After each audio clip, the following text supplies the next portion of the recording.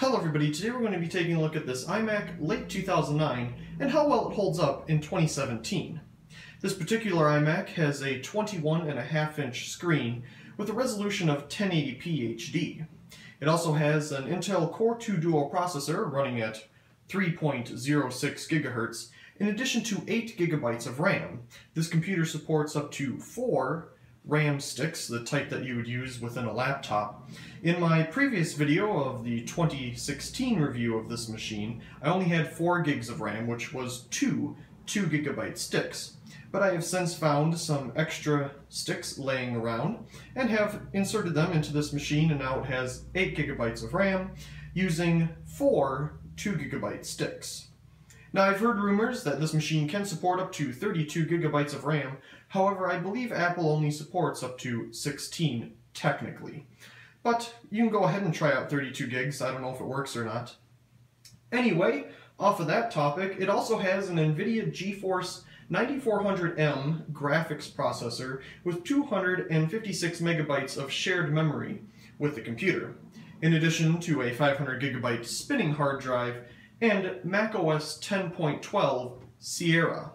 So, at this time, let's go ahead and take a little look around the machine itself. Starting at the top of the machine, we will find our built-in microphone, in addition to our standard definition iSight camera. On the right-hand side of the machine, we will find our super drive, in addition to an SD card slot. On the opposite side, there's nothing. At the back of the machine, at the top, we will find a ventilation slot. Moving down from that, we see the Apple logo, which is actually used for letting Wi-Fi and Bluetooth signals through the aluminum enclosure. In the bottom left-hand corner, we will find our I/O ports, and in the bottom right-hand corner, we will find our power button. For ports, we will find audio out and in, 4 USB 2.0 ports, 1 FireWire 800, 1 mini display, and Ethernet. Underneath the stand, we will find a hole for ventilation, our power jack, in addition to a Kensington lock port. At the bottom of the machine, we will find ventilation, in addition to our stereo speakers, and an access door in the center for our 4 RAM sticks. Now that we've taken a look around the outside of the machine, let's go ahead and turn it on and see how well it performs. Here we go. For operating this computer, I will be using the Apple Bluetooth keyboard, which this machine would have originally came with, in addition to the first generation Magic Mouse. The one that actually takes 2 AA batteries versus having to plug it in upside down and making it absolutely useless when you need to use your machine, so whatever that idea was. Another thing to note with these machines is that some of them have screen problems. This one in particular actually does, and you can maybe tell on camera, the bottom half of the screen has a yellow tint to it. I know that the late 2009 models have that. I do not know if any of the other models of this design also have that problem or not. I haven't done too deep of research into that, but I do know that these late 2009 models do have that issue.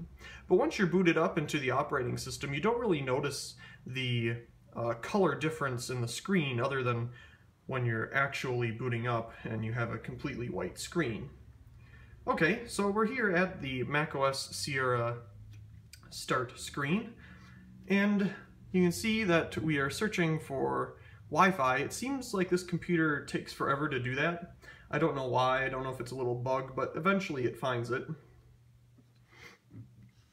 So let's go ahead and take a look at About This Mac. Here we can see that we are running macOS Sierra 10.12.5, and the other information that we have previously stated. We can see the display and the graphics card, our storage of the 500 GB hard drive, our 4 2 GB sticks to equal our 8 gigs, support, and of course services there at the end as well. One thing that I do find annoying with this machine is this pop-up that just came up. It says the keyboard batteries are very low. It's been saying that for the past 5 months. And the keyboard batteries, it starts doing this when they get around 50%, and I don't know, it just gets quite annoying. I'll have to look at how to disable those notifications. But if you do want to look at it, it says that they're at 7%. Now, granted, it's been doing that for a couple months now, and it should be doing it when it gets this low, but not when it's at about 50%. You can also see the mouse's battery level as well up here at the top. So let's go ahead and take a look at Safari here. This is the up-to-date version of Safari, of course. Go ahead and go to one of the lighting sites. And see, here it is again. It pops up. Your batteries are very low. I know that. Can you just leave me alone? So you can see it loaded decently fast. We'll go ahead and load something else. Let's go to YouTube, for example. I'm not going to play a YouTube video because YouTube plays on this machine absolutely fine. There's no lag at all. It'll stream at 720p by default, at least with my internet connection. Of course, that all depends on how fast your internet is how well it'll stream. But I have not had a problem with this machine, and YouTube works absolutely fine in addition to Netflix and any other streaming service.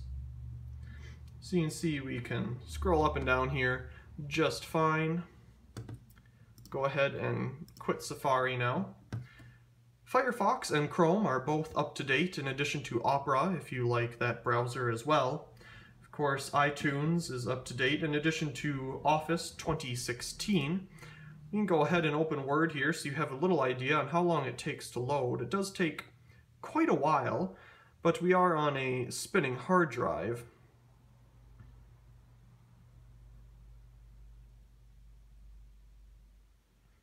And there's all your templates you can choose from. You can click on a blank document and you can start typing. Now, if Word or Office 2016 is not your thing, you can also use Office 2011 and Office 2008 if you like those versions better. In addition to many other applications that have been put on here, this machine actually sits on my desk here along with my other iMac, and it gets used by everybody in the house for homework or other needs. So there's all kinds of stuff on here, and with it being used quite frequently, it hasn't slowed down or anything over the past year of its use as I'd say pretty much the whole home computer. We use this machine for just about anything. You may also notice down here the Vmware Horizon client, which allows you to connect to servers. We use this to connect to our university server and use any programs that they may have that we cannot buy or install here. And it works very well. You just sign in and connect to the university, and there's no lag between that at all unless you're trying to load a very big application, but that's on the university end rather than on this machine's end. But anyway, you can see a whole bunch of different applications will run on here.